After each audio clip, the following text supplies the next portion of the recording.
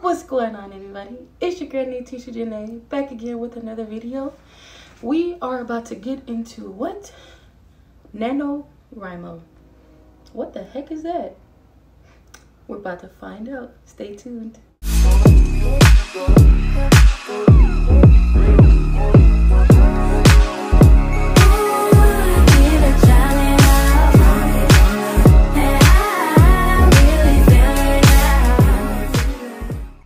So I am gearing up, okay? I'm gearing up to write for National Novel Writer or Writing Month.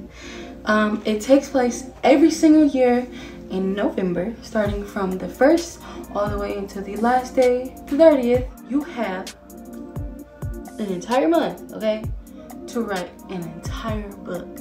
50,000 words is the goal. Now, 50,000, that sounds a little, to me, 50,000 sounds like it just blows my mind. But if you want to break it down, it's only 1,667 words a day, right? You can do that. I'm gonna do that. I'm gonna try to do that because that just sounds crazy, but like I really want to do it. I kind of just found out about it, never heard of it a day in my life until this month. And then we're at the end of October. People do something called Preptober. I missed all of Preptober. Most people who participate in NaNoWriMo, they are people that are starting a book from scratch.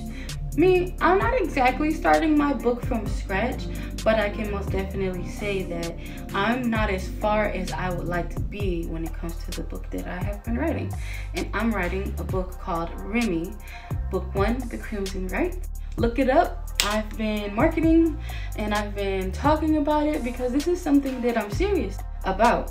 So that's why I'm applying NaNoWriMo. Some people would say they're not ready to be a part of NaNoWriMo, and that's okay. I've already actually had some people say you probably shouldn't, you shouldn't do it, blah blah blah blah blah. I want to do it, so if you want to do it, come on. The whole basis of NaNoWriMo is, again, to write a full book or the first draft or your first or full manuscript of your book. And by the end of it, I just want to say that I won and I want to feel successful. And I don't know, I just want to get a few steps closer to my personal writing goals and book goals. So if you think that NaNoWriMo is for you, absolutely try it. Jump on the bandwagon. NaNoWriMo has their very own website.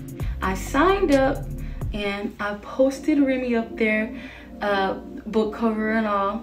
And as I kept exploring more on their website, I noticed that I was able to kind of place myself where I live. I live in Detroit, Michigan, and so regions, that's the word I'm looking for.